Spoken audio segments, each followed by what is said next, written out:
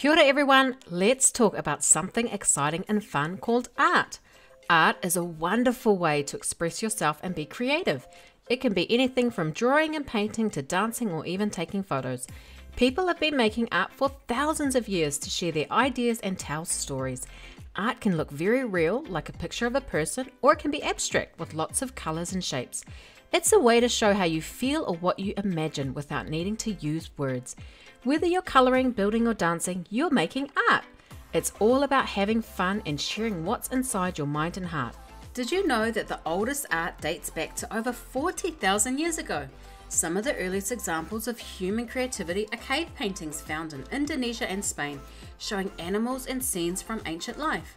Here in New Zealand, Māori art is very special and important. Māori art includes carving, weaving, painting and tattoos called tāmoko. Māori artists create beautiful designs that often tell stories or show their connection to the land and their ancestors. You can see Māori art in places like the marae. Inside the marae, you'll see carvings and patterns which tell the history and beliefs of Māori people. Māori art is a big part of New Zealand's culture and helps keep these traditions alive. Pasifika art from the Pacific Islands is also colourful and full of meaning. It shows the rich culture of the Pacific Island nations. Pasifika art includes things like weaving, carving, tattooing, and creating cultural patterns. Pasifika art tells stories of our culture and history, showing the importance of family and community and our cultural values. It celebrates our connection to the ocean and also nature. Like Māori art, Pasifika art helps keep our traditions and culture alive. Art can also be very valuable. For example, the pigment ultramarine, made from the precious stone lapis lazuli, was once more expensive than gold.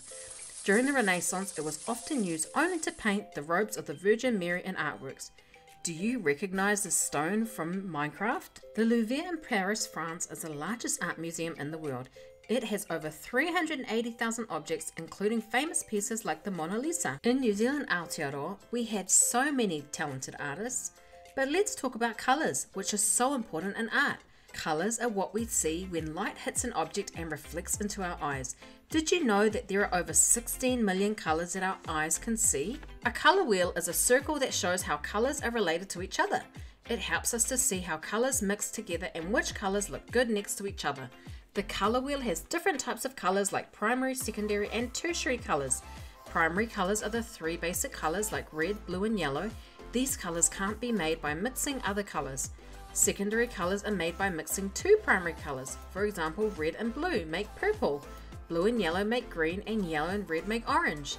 Tertiary colours are made by mixing a primary colour with a secondary colour like red, orange or blue, green. Art is all around us and it's a fun and exciting way to explore the world and share who we are. So keep creating, keep imagining, keep expressing yourself through art. Anyone can be an artist. You can be an artist.